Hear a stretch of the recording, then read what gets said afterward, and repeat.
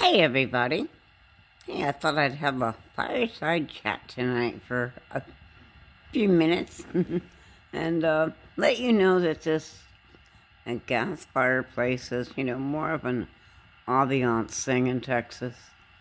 As we use air conditioning, not normally a fireplace or wood heat, not necessary. So I wanted to share that dreams, visions, everything's coming to pass.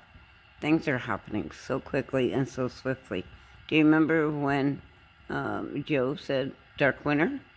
Okay, well, there is a reason for this. As it's not just Texas, as we're seeing, I'm going to leave a video in the description box that explains things, a whole lot of things. And we all know about dew. We all know about weather modification.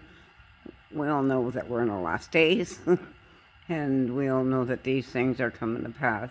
Dreams, visions of the grid, food shortages, and power outages, right? All right, so you should see the stores right now. They're like completely bare, and they're bare for a reason.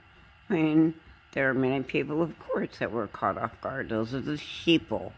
And they weren't ready for this, so they attacked the stores at the last minute. Supply and demand. The weather made it impossible for deliveries to be made to the stores, so I'm going to try to go out tomorrow and document some of this. So in the meantime, they said that there was over 40 hours that we were like straight out of power. And knowing that they were lying the very first day about the rolling power, they called it, and I knew it was the grid. And sure enough, they did come out and declare tonight that it was. And I saw a video also confirms and says it and says why. So yes, our grid was on overload and it went completely black. Okay? And still, there are many without power. Now, 38 degrees last night. So cool. I'd had such a rough day, felt so beat up, and I know I sound tired now. And yeah, picking up the pieces is very hard, and watching and waiting, and very hard and frustrating to get on the internet. And I know that many are saying that us Texans weren't prepared for this. No, we don't have snow. We have air conditioning, and we have no sand trucks, so no snow plows, and none of those things that y'all have. And that's like saying that, Alaska has a 120-degree heat wave for a week, and many people die, and they weren't prepared. No, because they don't have air conditioning or something, right? All right, so it's not just Texas, it's the whole world that's having this along with the pandemic.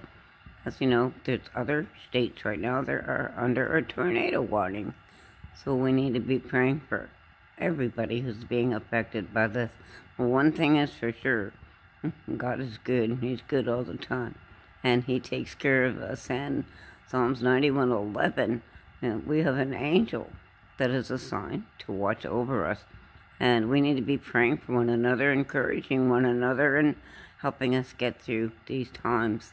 As being a Yankee, I did have some stuff, yet I did share that video about, things that you might need for now, which I will do an update on. As you know, that little solar-powered charger that I had was probably my most valuable possession during this time because it, kept my lifeline going and my phone charged, because we were over 43 hours without power. After the grid stuff. And then at 10:10 this morning was when all of a sudden I could hear power. And there's power in the name of Jesus. And I was singing hallelujah. And He hears our broken hallelujahs, and He deserves every hallelujah. He is amazing. And He got me through this whole thing. I can do nothing unless it's Christ that gives me strength, right? Nothing in me dwells anything good, any good thing either. I leaned on him the whole time, and he carried me through it. And many of you know that I'm disabled, and my goodness, my bones hurt, and, just trying to process things with your brain in the first place on white, powdery snow at 17 degrees, or negative 17, like it was the other day. And none of this was normal, and it definitely wasn't. And so last night was probably the coldest of all. And during the day, I had a lot of things that I had to do, and took a spin, actually around, to check things out. And it was cold, so cold in here. It was like 38 degrees. The night before that, I had slept here on the couch, and it wasn't too bad. Well, we made it through the night, and last night, I got this going. And so moving everything over here, and the 3 fur kids, and the cat, and me, all cuddled up here, wearing a hat, 5 layers of clothes, socks. Yes, I have my gas stove, for emergencies, and, candles, of course, and that flashlight, but that other, solar charger thing was my lifeline, and really helped a lot, so we'll update that video. So last night being the coldest of all at 38, I had to go out and warm myself up and charge my car on my phone, and oh my goodness, it started to have freezing rain. And I'm like, okay, well that makes more sense at 17 degrees, right, that it would be freezing rain, because we knew there was another storm system coming in. But we did get dumped on with over 6 inches last night, and it was all powder. But my daughter and my oldest, I'm telling them about the food shortages and everything, and witnessing to them all right. They said that they had gone out yesterday. When they went to Tom Thumb, they said the place was packed and nearly all the shelves were empty. Well, when they went up to Walmart today to check on some things, the Walmart that I go to, they said that there was absolutely nothing there. Probably 3 loaves of bread, no milk, water, all the other stuff. They couldn't even grab anything at all.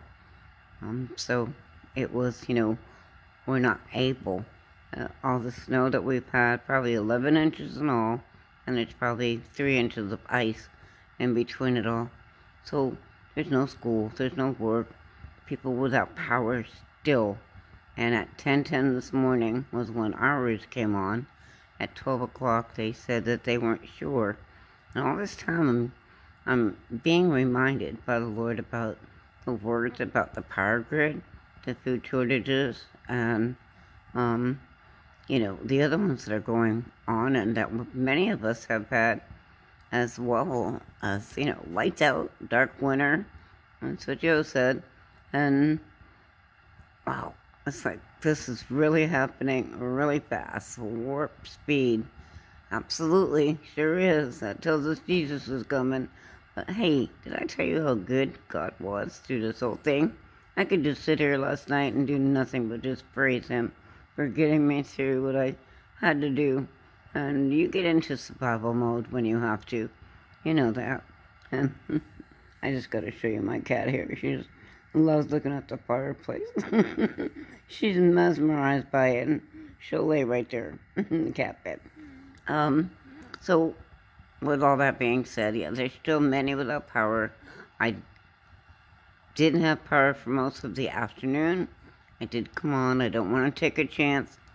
So, I'm going to stay right here and not move anything for tonight. And just take it moment by moment and day by day. He's in my tomorrow, and He'll let me know what to do. So the power outages, the grid, and the food shortages, all just happened suddenly. Okay, remember that word too as well. Oh my, so many things have been coming to pass, but I'll be doing an updated video, as I do have a gas stove, and I do have, these other backup things, and, but yet, there's still more that you probably all need to know about, or didn't know about. Everything does run on electricity, and I know that places, including mine right now, where the water just came on, oh my goodness, the water looks horrible.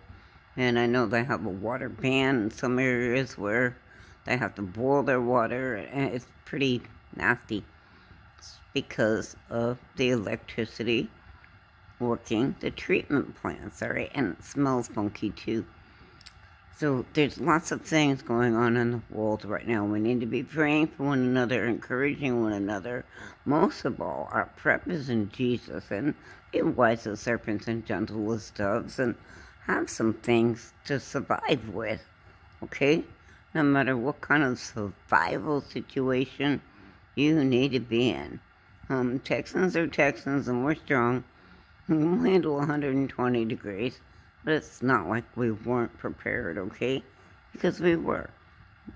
I don't know if I said it in this video yet, but that was like blaming Eskimos for not being prepared if they had a 120-degree week of a heat wave and many people died, right? Wouldn't that be silly? And or, tornadoes happening in states where they never happen. Hey, Jesus is waking and shaking right now, this whole world. So even the ones that I've been working on and witnessing to and planting seeds to are actually seeing these things happening for themselves. So praise the Lord, y'all. Hallelujah. Give him praise and glory, and just be blessed and thankful for everything, because he's in it. And he's always here, and he's ever present. And as in Psalms 91:11, we have angels assigned to watch over us. And I know I couldn't get through this without him and without y'all. And I was frustrated because, I just knew that with all this going on, there's things in the world and things that are happening that I don't know about yet to come out and report about. That's because there's got to be something if there's a distraction. And then what others are saying about what's going on and, not getting any power. Well, I wasn't able to see the fake news anyways, but, coming out and getting shocked by a few videos that I did see that were talking about this was like, whoa, they're just reading news articles, all right? Well, that's not all truth, all right? So, yeah, it's been pretty bad. There's still many people without power, so continue in their prayers because there is power in the name of Jesus. And, that power is amazing, and he's good all the time. So, with all of her kids and I here, we're going to settle down for the night and pray and believe that the power is going to stay on, and we're going to be just fine. As I say that, this is Debbie from Texas, reminding you to check the description box. And thumbs up this video if you happen to like it, or down if you don't. As I say, peace out, keep looking up, because the King is coming.